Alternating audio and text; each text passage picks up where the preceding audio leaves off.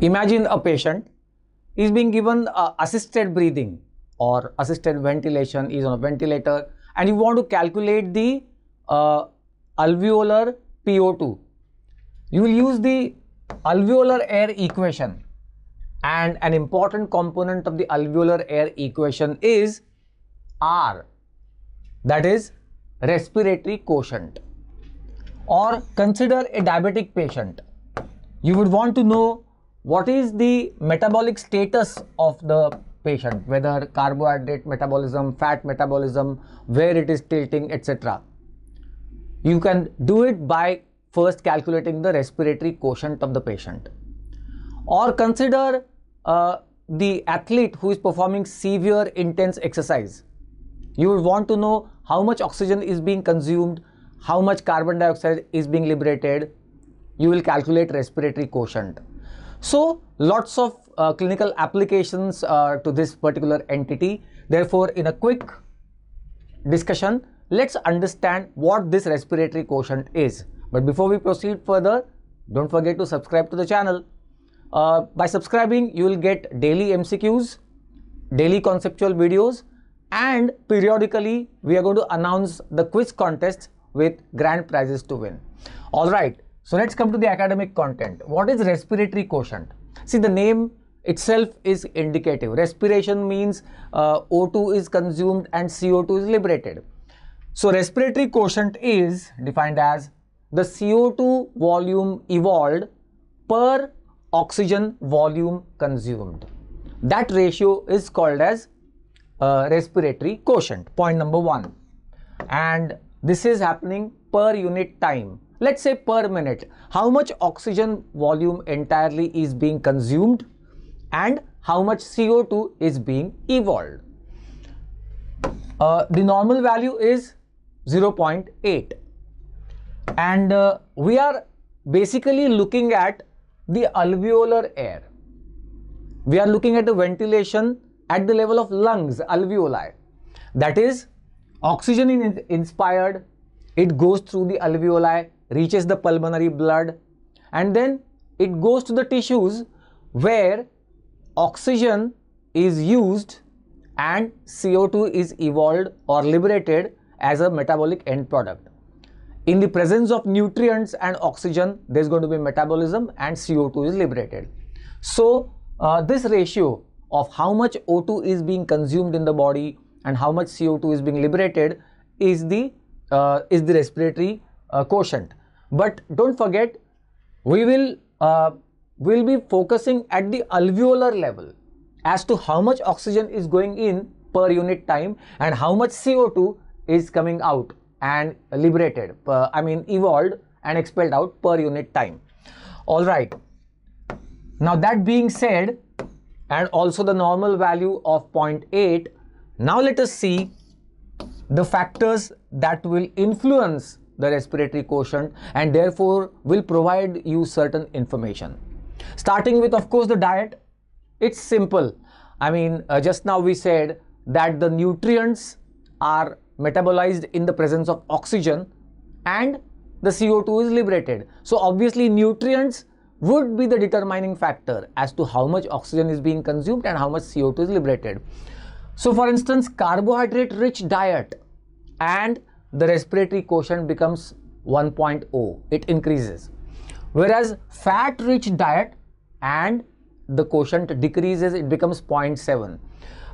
For the sake of logic, the fats are always metabolized aerobically. There is no anaerobic metabolism of the fat. So if they are being burnt aerobically in the presence of oxygen, they will consume relatively more oxygen, which is in the denominator, and relatively less carbon dioxide. Relatively less carbon dioxide will be liberated. And therefore, with fat rich diet, when the fats are being burnt or metabolized, the respiratory quotient is 0.7. So you can judge whether the fats are being burnt or not. For instance, after an intense exercise or when weight loss is being attempted, this will be an important indicator. Mixed diet or protein rich diet, the ratio remains 0.8. What are the other factors that influence the quotient? Pulmonary ventilation. Obviously, it's going to be an important factor because it all boils down to how much ventilation is happening, so that how much CO2 is expelled out and how much oxygen is taken in. And therefore, pulmonary ventilation is an important influencer. There are conditions like rise in the body temperature and therefore the ventilation has increased, or fluctuations in the H plus levels. If the H plus increases, it stimulates the ventilation via peripheral chemoreceptor stimulation, and therefore it will alter the respiratory quotient. So let's see. Voluntary hyperpnea. Yes, if there is hyperpnea, and that too, let's say voluntarily, what will happen? More and more CO2 will be expelled out of the alveoli. More and more CO2 will diffuse from blood into the alveolus and will be liberated for not a corresponding rise in the O2 consumption. There would not be a corresponding increase in the denominator, that is O2 consumed, but there will be a rise in the CO2 being expelled out. That means the respiratory quotient will be higher, it will increase. Same thing, what happens in the case of acidemia? Whenever there are acids, increased acids, they are going to stimulate the ventilation via peripheral chemoreceptor stimulation. And when the ventilation is stimulated, again the same point, increased CO2 being liberated in the alveoli for the same amount of O2 being consumed, and therefore the respiratory quotient will be higher, it will increase.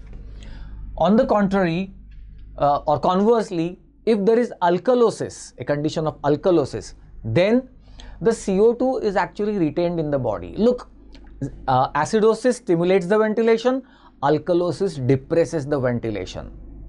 And if the ventilation is depressed, CO2 gets retained in the body. And if the CO2 is retained, less CO2 is reaching the alveoli and being expelled out. As we have said, it's all about how much CO2 is being expelled out at the level of lungs.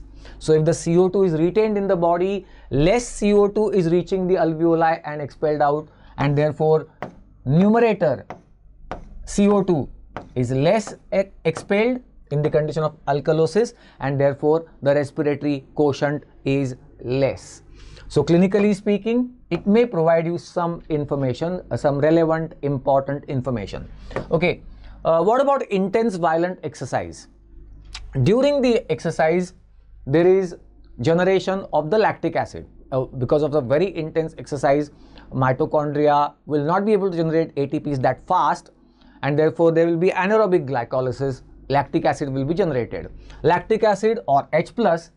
Now these hydrogen ions, they combine with HCO3 minus in the blood to form H2CO3, which then forms the CO2 and H2O. So more CO2 is generated and more CO2 being expelled out via alveoli.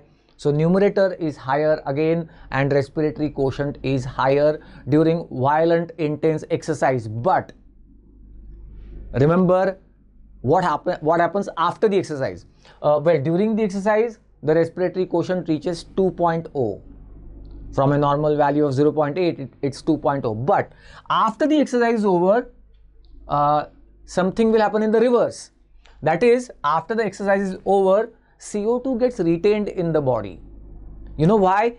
Because in the blood, it needs to reform those alkalis which were consumed during the exercise. Remember, we said H plus had to combine with HCO3 minus. So alkalis were consumed during the exercise. Now they have to be reformed after the exercise is over. So CO2 is retained in the body. It will give some H plus to this and to reform the HCO3 minus. So CO2 is not reaching the alveoli. It is retained in the body. Plus there is oxygen debt. That is, more and more oxygen is consumed after the exercise is over. So numerator is less in the alveolus and denominator is more, and therefore after the exercise is over, respiratory quotient will fall to a very low value. it might reach 0.7, 0.6, etc. Finally, what about diabetes? You know, diabetes is a metabolic disorder, and it's the glucose metabolism, carbohydrate metabolism, which is primarily affected. So what happens is there is less assimilation and dissimilation of the glucose, and more assimilation, dissimilation, or metabolic tilt is towards the fats. And you know, when the fats are being metabolized more and more, the respiratory quotient is 0.7.